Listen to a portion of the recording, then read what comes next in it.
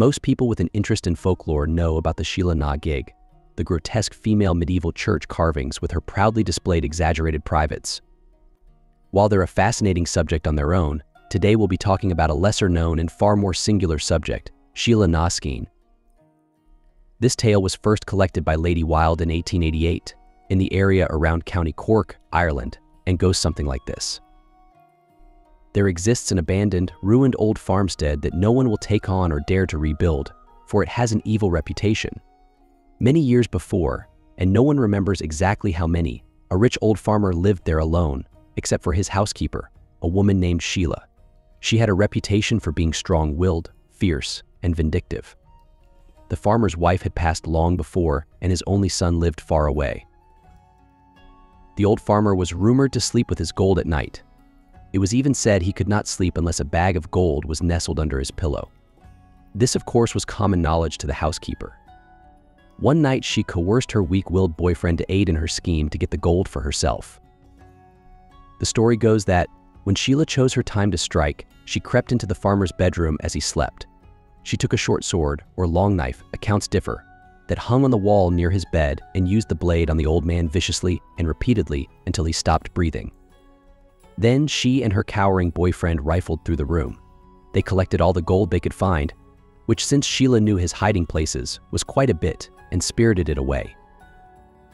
While it was a dastardly and heinous crime, it was definitely not a clever one. Of course, suspicion immediately fell on Sheela as the most likely suspect.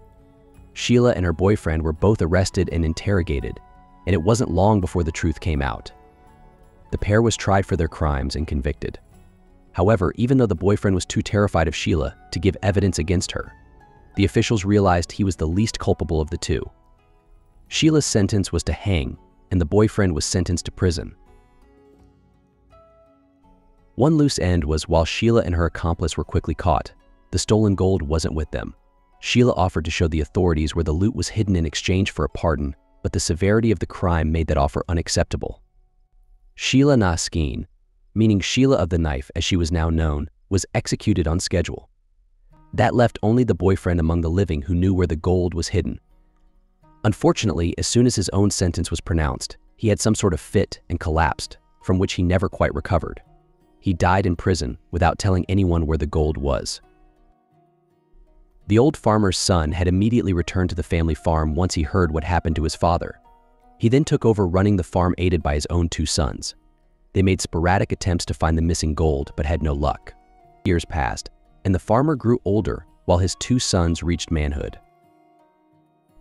Matters might well have remained as they were for generations, except for 3 nights running the farmer had the same strange dream. In the dream, a voice told him to go to a ruined castle in the neighborhood, at night, alone, and he would receive some information about where to find his family's lost gold. On the 3rd night, perhaps believing that his father's ghost was instructing him, he resolved to do as the dream directed. His sons, of course, wanted to go with him once they learned his intent, but the farmer was determined to obey the dream's instructions to the letter. He went alone, and his sons anxiously awaited their father's return. Their father did come home later that night, but he was pale, tired, and weak. He clearly had suffered some terrifying trauma. His sons cared for him and put him to bed to rest. When he had somewhat recovered, he told them what had happened at the castle. The farmer said no sooner had he entered the old castle ruins and put his back against a wall, there was a breeze across his face carrying these words, spoken by someone he could not see. "If you want to find the gold, look behind the 3rd stone." It was at that very moment that the ghost of Sheela-na-Skaen appeared, horrid, gigantic, and terrible. Her eyes were red, and her shrieks were deafening as she charged him. Her hands dripped with blood as she waved the fateful knife above her head. There was nothing the farmer could do but flee for his life. He thought the horrible apparition would catch him for sure, but when he passed the boundary of the old castle, she wailed and disappeared into the ground. So he reached his home safely, but nearly frightened out of his wits.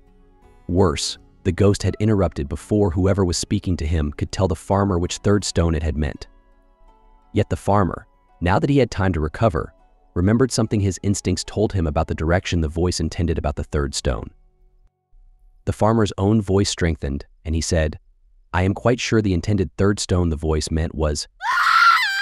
Before he could finish, again the dreadful ghost of Sheela-na-Skaen appeared, as gigantic as before and, as Lady Wilde described, with fire circling her head. At once all the candles in the bedroom were extinguished and the farmer was snatched out of his bed and thrown hard to the floor. His brave sons held their ground but could not find their father in the dark even though they could hear his groans of pain. When they finally got the candles relit, they found their father already dead on the floor with a black circle around his neck, as if he'd been choked to death. And so Sheela-na-Skaen claimed her second victim, even though the spiteful murderer's body still lay in the cold ground. After their father's affairs were settled, the two brothers, despite everything that had happened or perhaps because of it, were determined to reclaim the treasure and their father and grandfather's rightful legacy. They armed themselves with tools for digging and clubs for defense and went right back to the ruined castle. Night fell while they were still checking every third stone up as far as they could reach, but were having absolutely no luck in finding the right one.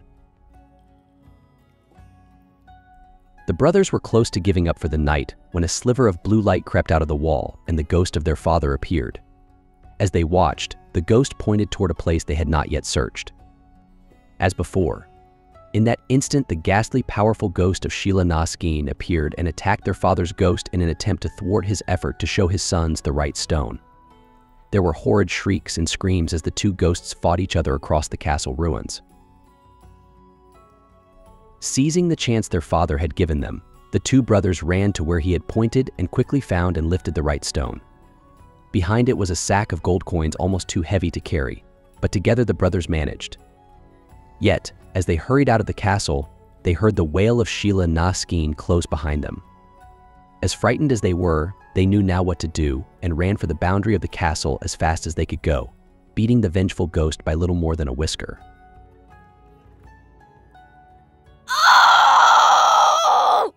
Finally beaten, Sheela-na-Skaen screamed her despair and then disappeared into the ground again and was not seen from that day forward.